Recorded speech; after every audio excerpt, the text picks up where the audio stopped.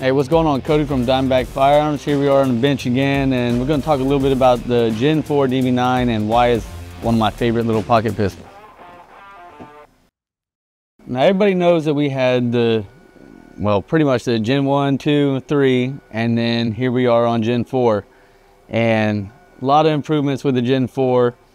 Some of those improvements kind of piggybacked off of Gen 3, but right off the rip, the biggest thing that you're going to see, right there, we got asked by a lot of people, hey, why don't you put a last round hold open on it? So there she is. We had to lengthen the slide just a little bit. Something that you're not even going to notice, Glock style sights. So now any of your aftermarket Glock 42, 43 sights are going to fit it. We went with a stainless barrel. It's also plus P rated now. Your trigger's improved as far as reset. You're going to have a little bit of a shorter trigger pull. You're going to have that initial just spring load take up, but you're going to have your nice break and now short reset. So you still have that initial take up, but you're going to have that half reset. Before, back in our earlier models, you're going to see it kind of extend out into the trigger guard.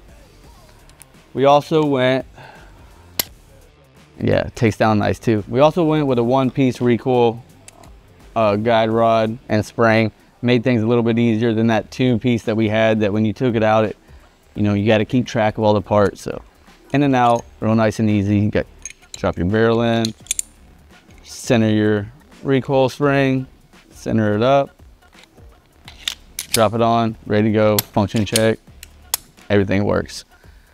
This firearm, the DB9, is so easy to carry, and it's hard to explain it to you just by showing it to you on the camera.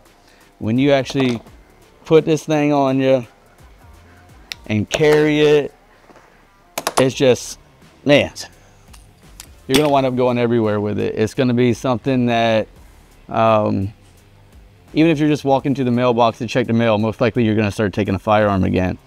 Holds 6 rounds, and if you look at most of your defensive situations, you know what I mean, it rarely goes past 6 rounds. I'm not saying this needs to be your only firearm, but this needs to be added into your tool chest of tools. So owning the DB9, obviously you were looking for something small, tiny, easy to carry, and we did recently add a pinky extension to lengthen it, make it a little more comfortable. But people with larger hands still may feel like they don't have enough real estate. But one thing I like to do with the DB9 is I like to replace the bottom plate with the flat bottom plate that comes in with your box. And a lot of people don't even realize that this is in their box when they buy the firearm. I want this firearm to be as small as possible. So what I'm going to do, come in here at the bottom, take your plate off, keep your thumb over so you don't lose your spring. Take your other bottom plate, let's get her on there, drop her on, make sure it's locked into place. One thing old mag guy told me is anytime you take your mag apart, go ahead and give it a nice plunge. Make sure everything's seated, everything's back where it needs to be.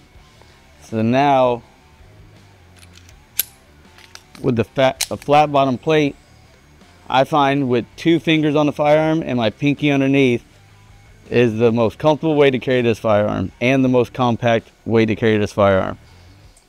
So that is how I like to run my DB9. Now there is some other options out there. Obviously a majority of the people are going to look at this firearm and think of it as a pocket pistol. Well, there's companies out there like Techniclip that make clips for these. And yes, I'm talking about this clip, I'm not talking about the magazine. So anyways, you can go out there, you can buy Techniclips for it so that you can put it in your pocket, have a spot for it to hang on. And for those people that are against pocket carrying and stuff like that, they do make sticky holsters. They're a good company. I know DeSantis makes one as well, and we're going to do another video on a whole bunch of different holsters. But this kind of protects everything in your pocket, also covers up the trigger guard, doesn't let anything get in there. I find it to be a little bulky and a little hard to get it out of your pocket, but if you are going to pocket carry, you kind of got to use your judgment and stuff. Like if you're in an area and you think you need your firearm a little quicker, I would probably move it and make it more readily available. So I mean, for example, we can go in and say I had this in my pocket and I'm in my car and I'm about to get gas. Maybe I would like to go ahead and just present it into say my coin pocket, set it there, I'm out there pumping gas, and then now I'm ready on it. So it's just the judgment call. That's you. Everybody's going to carry a little different. But it's a micro gun. It's tiny. It's 9mm, and it's going to go with you everywhere you go. All right, so since this firearm's been around for a while, we've had plenty of time to get feedback from our customers and, you know, hear their likes and also hear their dislikes. So one thing that is kind of on the fence between people, and some people understand it, but some people are concerned about it, is the mag release and how you have to push this to get your mag to drop free. You have to give a good, nice centered push on it. So if you have like long fingernails or anything like that, and you're trying to use just pretty much the face of your thumb and push on there, you're gonna have a hard time releasing it. Mainly because this is a pocket firearm, and the last thing you want to happen is something in your pocket or it push up against your body, and then that happen inside your mag or inside your pocket. So now you're gonna pull it, you're gonna fire it, and your mag's gonna shoot out. Definitely do not want that to happen. So we really like that it's a decently hard push to get your mag release. The other thing is gonna be your slide stop. We've added pretty much a shroud to protect it. So without the magazine in it and trying to manually lock it back can be fairly tricky. You're gonna find that you have to kind of just get the meat of your finger and lift up. The reason we did that is because with a micro firearm here, we've kind of seen that people were prematurely engaging the slide stop. So what we'd see, round 2 or round 3, their thumb would kind of ride up on the slide stop and they would get a premature lockback. That's the last thing you want to happen during a defensive situation. So some people look at it as a negative. I look at it as a huge positive. It just gives me an added feature of not interfering with me firing rounds downrange. So for any reason that you needed to lock it back or you have a hard time with their empty mag, rack it back, load your mag up, load your round in it.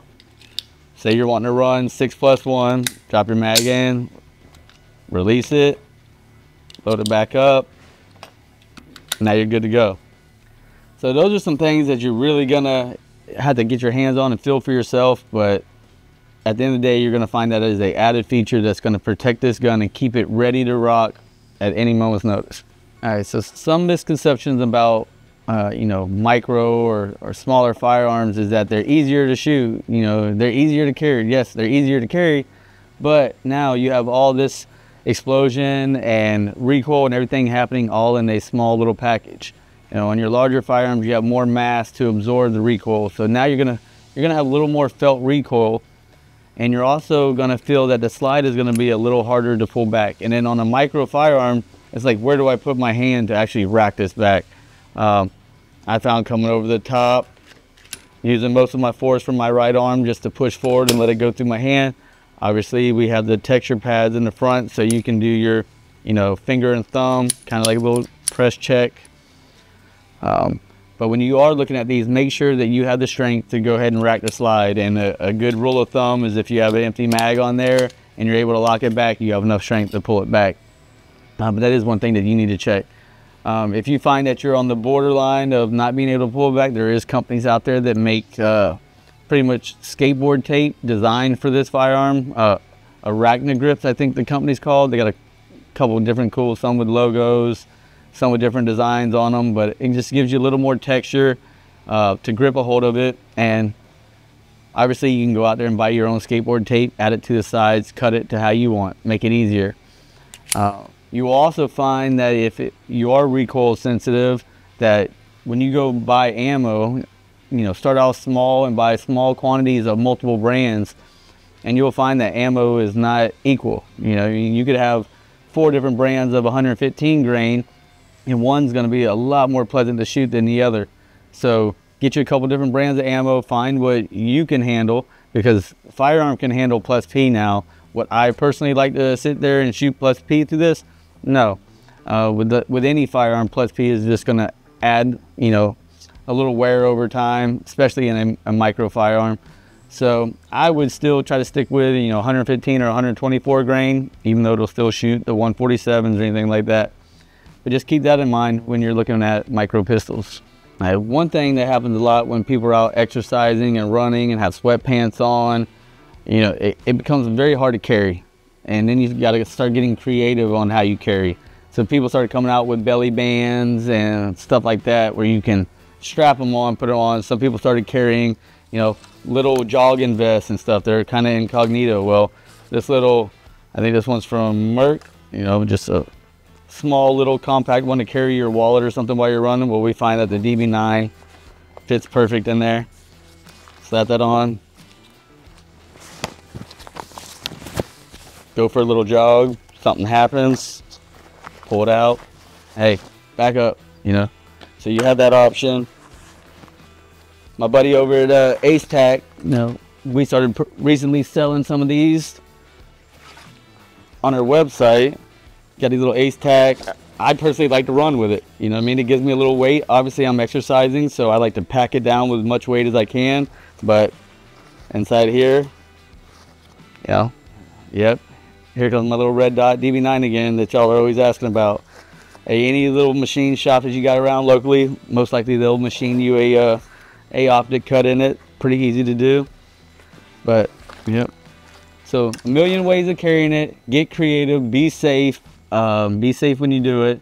There's plenty of companies out there that have trigger guard covers, pocket holsters, in the waistband, outside the waistband. We will have another video coming up.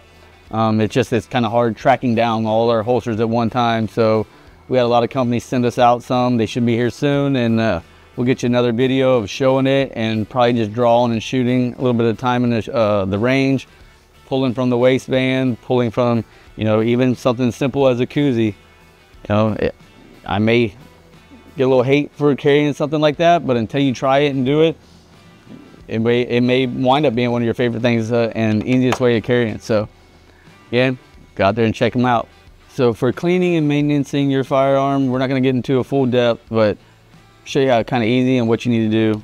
Obviously, drop your mag, clear it, do your takedown like we talked about. Your whole trigger group's like pretty much exposed. It's going to be very easy to just kind of spray in there. I personally like to take an air hose, blow. I like more of like a drier film oil that doesn't really keep everything oily and a lot of residue. So spray that in there, like G96. I love G96. I spray it in there, blow it out. It blows out dry, but it's still protected. I like to use that on the trigger group. Take your recoil spring out, your barrel. Obviously take your brush, clean your barrel out. Taking down your firing pin, cleaning out that pocket, push down, remove the rear cap. Pull your firing pin out, clean inside the channel. With any striker fire, you don't want a lot of oil in your firing pin channel. Oil it up, clean it, dry it off, reassemble it, drop it in.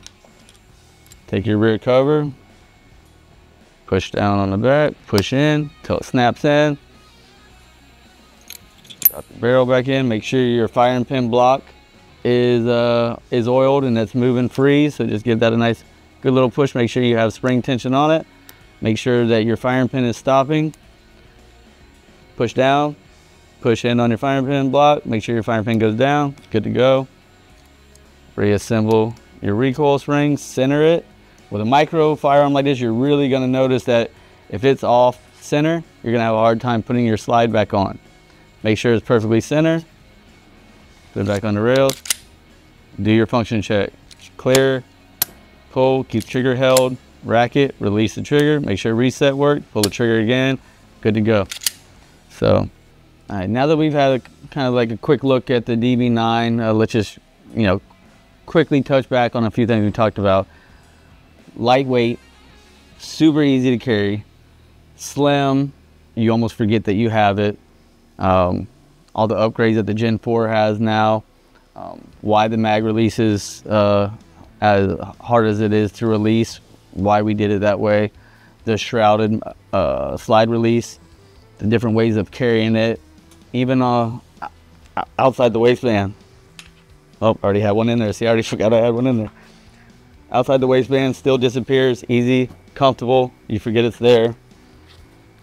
Koozie, if you're a minimalist and you're just walking out there and you want something to just protect your skin in the waistband.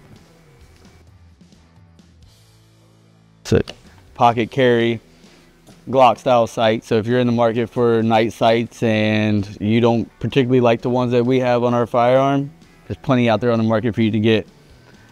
The easy takedown, you're gonna find that even those buttons are a little slim and kind of hard to get to. So quick little easier way until you catch on how to do it is to clear the firearm. Some people like to pull the trigger first. I like to pull it after. So clear, slight push down, come over the top, push the assembly catch straight down towards the trigger guard, keep them held, take the slide off, let the weight of the slide drop down, pull the trigger, slide falls off, lift it off. That is, and then reassembly, just push it back on, lock it, and then always do a function check after you put your slide back on. So now that you know everything about the DB9, go out there and check out the specs. It's easier for you to look at the specs on paper. We have that posted everywhere. Go to our website, go check out other reviews of the DB9. There's plenty of them out there. Make sure you're looking at the Gen 4 when you look at reviews. And hey, thanks for being a part of Diamondback's family, and I hope you love this firearm and respect it and understand it as much as I do, and you come to enjoy it. Thanks for watching.